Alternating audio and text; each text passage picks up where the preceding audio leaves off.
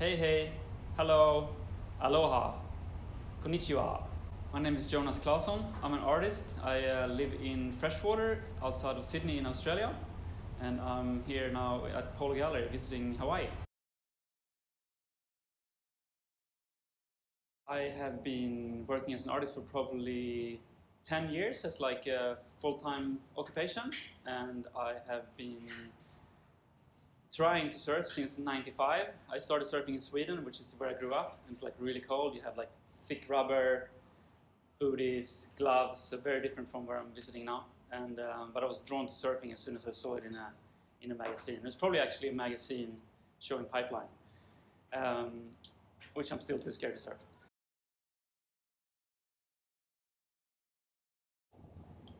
What inspires me is a lot of things, but I really get really inspired in nature. For example, driving here from Honolulu up to the North Shore, like seeing the beautiful green Hawaii mountains with the sort of rain scattering down and the lights hitting the clouds and the mountains. So, straight away I feel like, oh, I want to try to paint that in watercolor, or that inspires me. Sitting in the lineup in the surf really inspires me. I surfed yesterday, first surf ever on the North Shore, because every time I've been visiting here, it's been like 15 foot, and I haven't dared putting my toe in the water. So I surfed Turtle Bay yesterday. It was really fun. And yeah, I got inspired just sitting there, watching the nice green mountains from the water. And also when you surf, you get a lot of time to sit and reflect in water, and you're in a different element. So I think it sort of heightens your senses, and you kind of take in the surroundings better.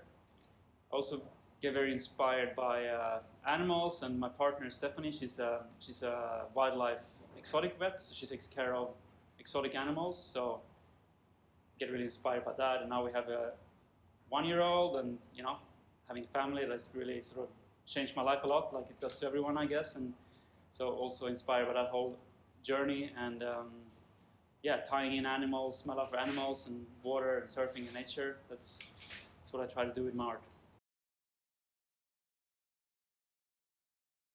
So this latest exhibition is called Refraction, and refraction means when light hits the water, it sort of bends and slows down. And I thought it was a really cool metaphor for how life and your breathing and everything slows down when you're entering the water. Even if you're swimming or surfing or sitting in the lineup, just calms me down. So I think a lot of times you get clarity of things that maybe were stressing you out on land, and you go for a surf, and then all of a sudden this like obvious idea, the solution pops up. So refraction is kind of trying to capture that, and then also incorporate how small we are as humans entering the element of the ocean.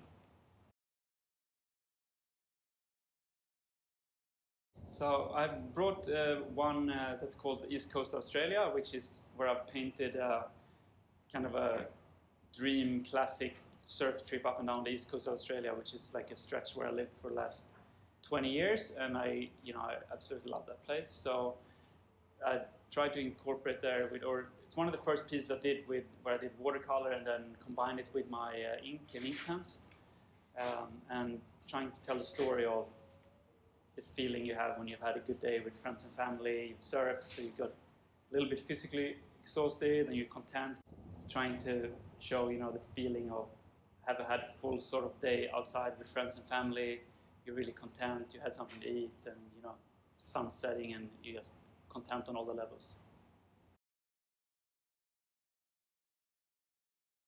So I use a lot of different techniques. I mean, I use watercolor, ink pens, and acrylics, and I also tend to manipulate a lot of stuff on the computer. So sometimes I do pure graphic works, but some of the originals I brought for the refraction exhibition, I stepped back a bit in times and started doing watercolor with ink pens again, which I probably did last a couple of years ago. So it was really fun. And then so with those I kind of lay down the sketch with pencil first on the paper. It's like really rough to sort of have the outlines of where the watercolors are gonna go, and then I do all the watercolors, dry that, and then I use ink pens and ink brushes like on top to make it sort of pop, because it pops better when it sits on top.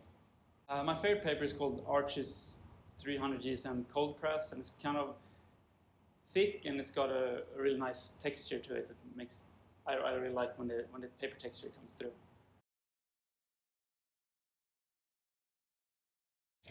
Well, there's a lot of cool artists to be inspired by, but what came to mind is a Swedish watercolorist. That his name is Lars Lerin, and he paints really big, and he paints a lot of sort of moody skies, and I got really inspired by him. I actually sort of was mostly doing black and white work, and one time visiting my family in Sweden, my mom took me to his museum or gallery and showed me that exhibition, and we were there for hours, and it kind of made me get really inspired to try watercolors and sort of incorporate color in my work. And yeah, so he's one of my favorites.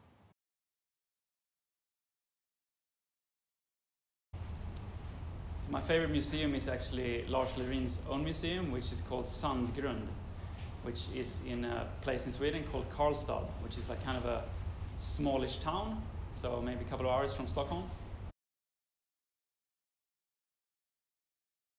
So I think art for me is something that makes you stop and think and have some sort of emotion. Like it doesn't have to be positive emotion, doesn't have to be happy, but something that makes you sort of stop and experience and feel something that you didn't feel before you saw it.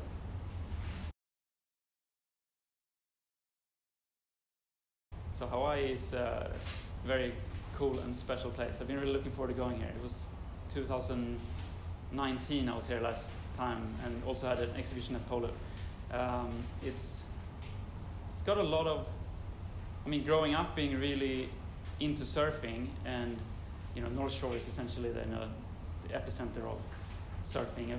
I've read so much about Hawaii and seen so many pictures, and so you know, just driving the stretch here this morning from Turtle Bay to here, it's just, it feels like you're driving like sort of on iconic sacred grounds in a way, like driving through Waimea. You know, I watched the Eddie event like online a couple months ago, wherever it was, and I don't know, it's like it's got a really special feeling and cool energy here. And also I feel like the backdrops when you're in the lineups with the green mountains, and all the weather seems to like, you know, move a lot here, and I feel like the sunsets are kind of like, it's like you turn on the knob, like on the sun, like everything is a little bit sort of wilder and more intense. It's yeah, it's very cool.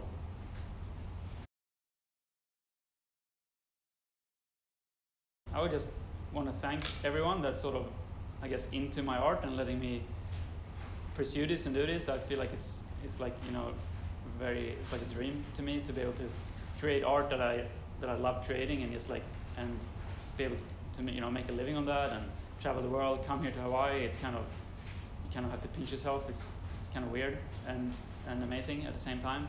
So, you know, I just want to say thank you.